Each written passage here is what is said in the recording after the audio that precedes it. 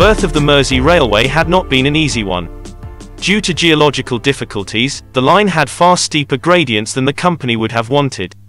This in turn required powerful locomotives that led to the largely underground line becoming very unpleasant with fumes. Although ventilation was provided, it made little difference. The company also had to provide passenger lifts for the deep-level platforms, and pumping stations both sides of the river to extract the water constantly entering the tunnels. All this cost money, and due to the foul atmosphere, passengers were reluctant to use the line. Another blow to the company was dealt by Birkenhead's council. By 1890 they had extended and electrified their tramway system, and retimed both the trams and ferries to provide clean and convenient transport to Liverpool. At Liverpool's Pier Head, onward travel into the city and beyond was also becoming more convenient, with their ever-expanding tramway system. All these improvements only made the Mersey Railway's situation worse. The adoption of electric traction was clearly the only way out of the tunnel of debt the Mersey had found itself in. In 1896 the Mersey promoted a bill in Parliament to convert their line to electric operation, but being so in debt this was something that they were unable to pursue at the time. The opening of the Liverpool Overhead Railway in 1898 had showed him that electrification was clearly the way forward. Opened and operated throughout by electric trains, this clean and efficient form of traction would be the saviour of the Mersey Railway. The financial troubles that the company was in meant that investors were reluctant to put any more into the failing business. The unfortunate shareholders were regularly disappointed in the directors' reports, such as this one. The overhead railway was electrified with equipment provided by the Electric Construction Company, and inquiries into the possibility of contracting the same company for the Mersey were looked into. Unfortunately, the state the Mersey was in meant they simply couldn't raise the capital necessary. Luckily for the Mersey, the American Westinghouse Company, formed in 1886 by George Westinghouse, was looking to break into the British and European markets. They had established a factory here at Trafford Park, Manchester in 1899 and saw that the dilemma that the Mersey was in could be solved by the very products they wanted to promote. Westinghouse offered to provide all the generating plant, cables and installation. As well as this, they would build all the electric stock to operate the lines. Because of the financial state of the Mersey, they would provide all this for shares in the company. The thinking behind this was to provide a showcase of Westinghouse products to promote their company. The British Westinghouse work on electrifying the Mersey Railway commenced in 1901 and was complete by 1903. The electricity for the line would be provided by their own generating station to be built at Shaw Road. The Mersey Railway Power Station was built next to the existing pumping station, the chimney becoming a local landmark for many years. The site is now a substation for the national grid.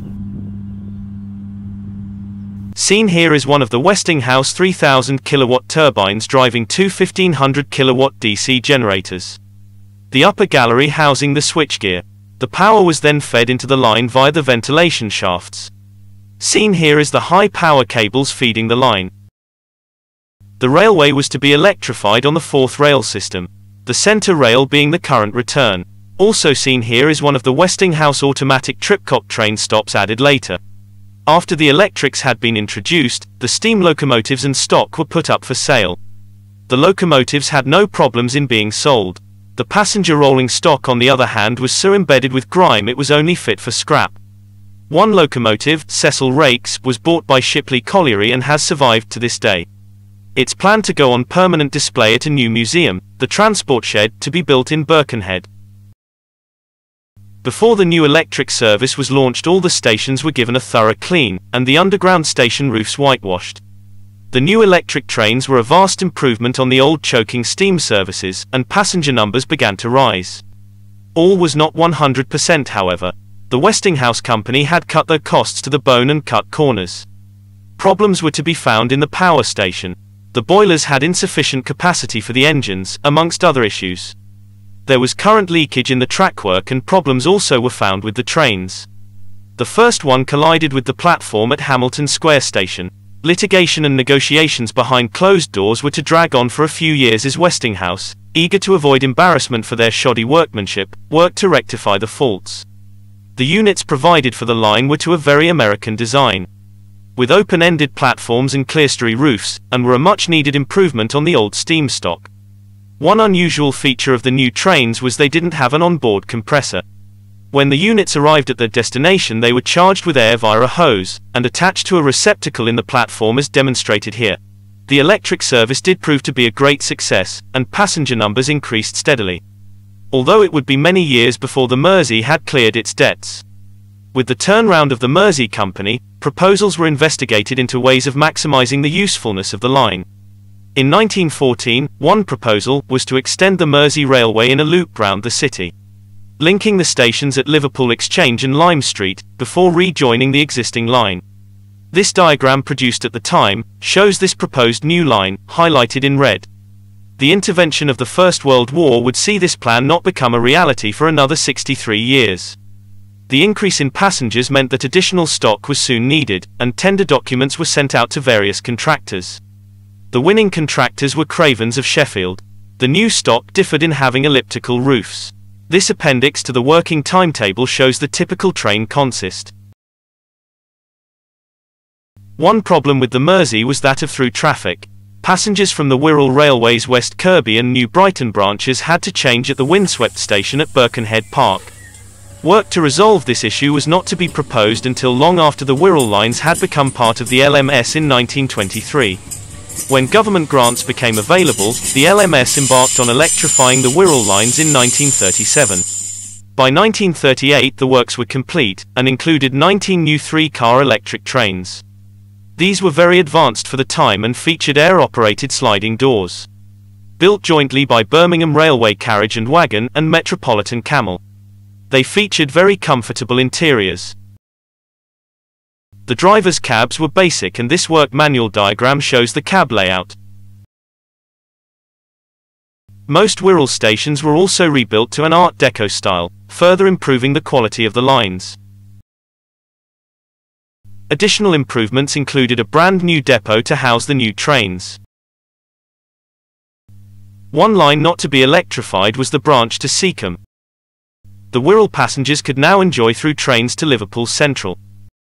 Sadly, the storm clouds of the Second World War were soon looming, and the Wirral and Mersey lines were to find themselves a target for enemy action.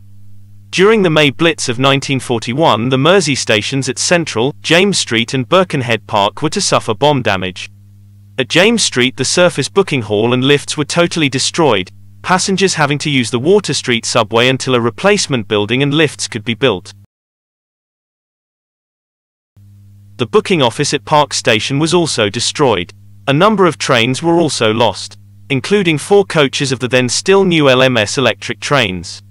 Also, the new purpose-built shed for the LMS trains was completely obliterated. The devastation is clearly seen here. In the background can be seen one of the recently built LMS electrics has been blown apart. Redundant stock from London Transport was transferred to the Mersey lines but ultimately not needed.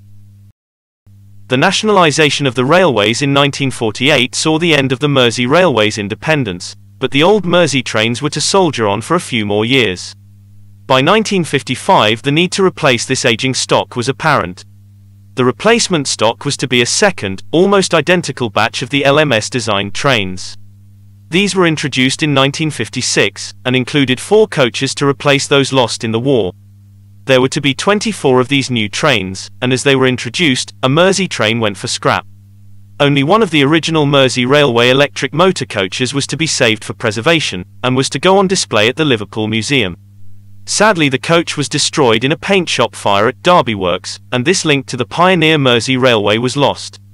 With the lines now operated fully by the sliding door stock, the ramshackle look of the Mersey lines was transformed.